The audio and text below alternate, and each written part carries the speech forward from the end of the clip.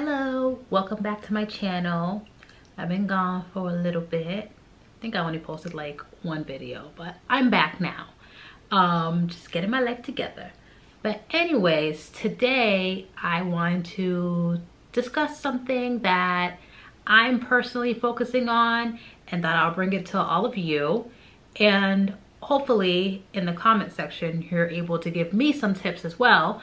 But it is about defining your personal style.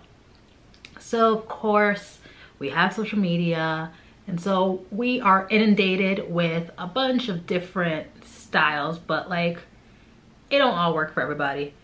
That doesn't make any sense. So, you know, instead of getting completely influenced with everything that I see or that we're all seeing, you know, you gotta make sure that you're identifying what works for you in particular.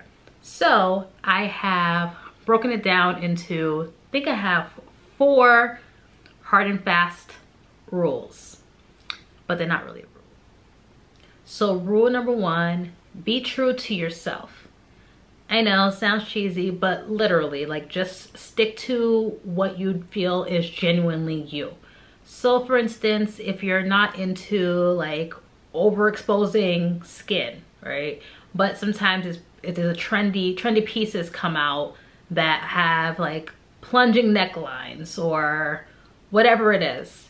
If that's not you, don't force it, right? Don't force yourself into a particular style because it is trendy. There's a significant difference between, a very distinct difference between trendy and style, right? Style is everlasting. Trendy is only for a period of time. You don't have to jump on every trend. There's literally a trend like every day. You know how not feasible that is? Or unless you're rich, I guess, but that just doesn't make any sense for most of us. And so, you know, sticking to what works for you and what's truly uniquely you will help you navigate when you're trying to determine what your personal style is. I remember I wanted to participate in the like braless trend. Rihanna made it so cool.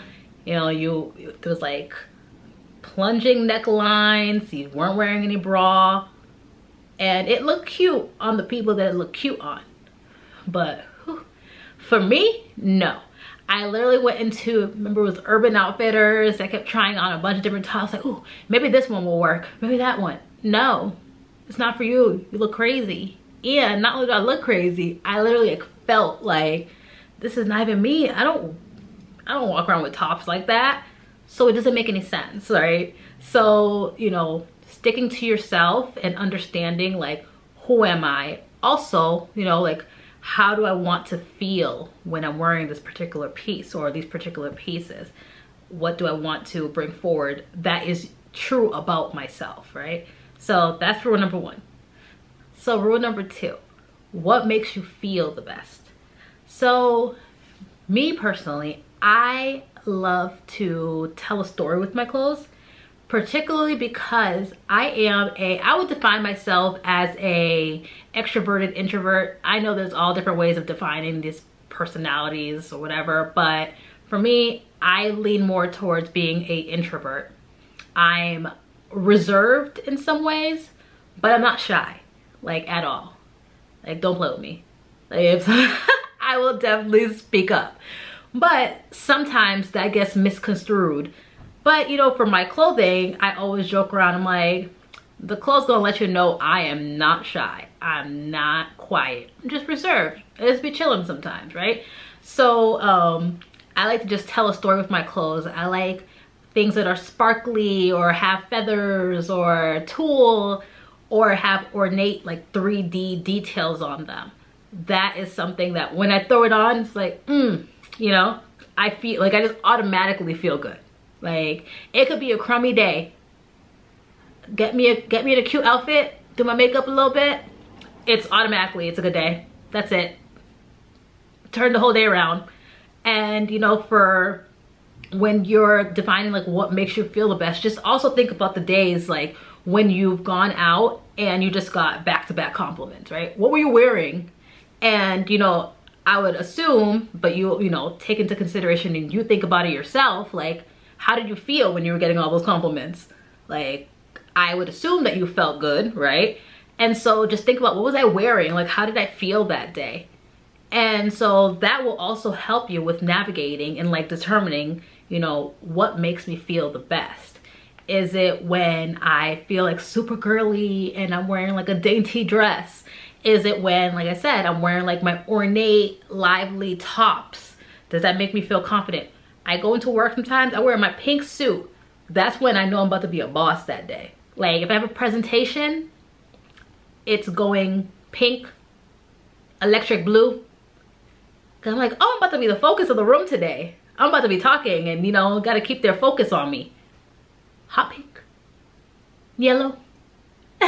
I'm just a very like colors oriented girl. So, you know, think about that for yourself.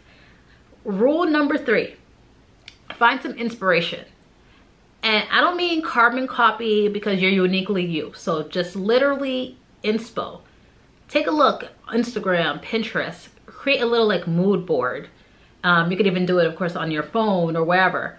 But which styles are you like, yeah, I could see myself in that naturally, not forcing myself into a particular trend, but like I can see myself in that. And, you know, make it your own. Try out one of the pieces that you see. If you see that you're really into like a classic clean look, nautical tops, white button down shirts, start incorporating that into your wardrobe. Little by little, don't go crazy, because you don't want to just fill your closet up with things while you're still like in your exploration stage, I should say. Or go into the store, create outfits. I remember I used to work at American Apparel back when I was in college, and I would go in, try on different outfits, see what fits me. You don't have to buy things just because you're trying them on. So just go into the stores, take a look, try different things on, see what looks good on you. You know, go there prepared and ready. I think one of the best times is like when you already have your makeup done, you're like set and ready to like go, and then you go try on different outfits. Sometimes if I'm not all done up, I'm like, I just look a mess and everything. That's how you feel, but set the stage so that you're already feeling your best, looking your best, and then you're going out and about to explore and see, you know, let me put together a few looks. Play around in the store. You know, I just think fashion is supposed to be fun. Finding your style, that should be really fun as well. Don't get overwhelmed, or try not to get overwhelmed by it, but it's a process, and it's not, you know, finite. It's not, you know, you don't have to define it today and then you can't, you know, if you see a trend, you could still incorporate that trend. If you see that your style is starting to gravitate in a different direction, go with it, try it out. It's supposed to be a fun process. So make it yours and make it fun. Gravitate. Rule number 4, know your silhouette, know how to incorporate your silhouette, and also what textures you like to get into. So like knowing your silhouette, are you more on the thin side? Do you like when something's more like an A-line on you? Do you like outfits or dresses or tops that have a flare to them? There's little details that make the biggest difference. So for instance, I like to draw attention to particular parts of my body sometimes. So one of the things I'll incorporate quite often is ornate sleeves. You know, big bell sleeves. It can be like flaring, kind of like a bell bottom, but on your arms. But just something that adds a little bit of drama to my outfit. But what it also does is that it creates a thinner appearance. So it accentuates the arms rather than like the center of your body. So it's little details like that that make a difference. But in terms of like knowing your silhouette, when you dress to your particular silhouette, you pretty much look good in everything. You could throw on a tee, you're gonna look good. Because that particular t-shirt, you made sure, right? You made sure that the cut of that shirt didn't make you look frumpy unless it's what you're going for. I don't know. I don't usually go for frumpy, but to each his own. So even with my t-shirts, literally, I'm like, okay, I like t-shirts that are more like a V-neck. I'm a little bit more on the busty side. And so sometimes with some things like a round neck top, I think for me, it accentuates the bustiness. Some people like that, but I don't really like that. So I will get a V-neck that doesn't significantly plunge down. Kind of like this top. This is a button up, but same idea, where I still feel somewhat covered up in the chest area. And even when I am like exposing the chest area, I know what's the most flattering for me. Like I like a sweetheart neckline. It gives structure, it defines the cleavage area, but it doesn't look like I'm just throwing it all to the wind. Again, just not my thing. So I hope these style tips were helpful for you. Again, it's supposed to be fun. Like, keep it fun, make it fun for yourself. I am particularly focused on this because I'm starting to get a lot more unique pieces, and they're pricier too. And I'm just hyper focused on, you know, what is it about these pieces? I don't just want to buy them because like I saw the latest Instagrammer or whoever, or Beyonce or Nicki Minaj, my girl, or Nicki Minaj wearing a piece, right? I have to make sure that, yes, it looked good on her, it looked good on all of them, but is it something that's for me, right? So I hope this was helpful for all of you.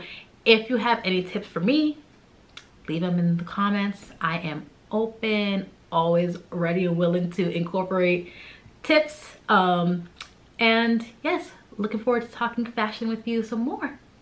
See ya.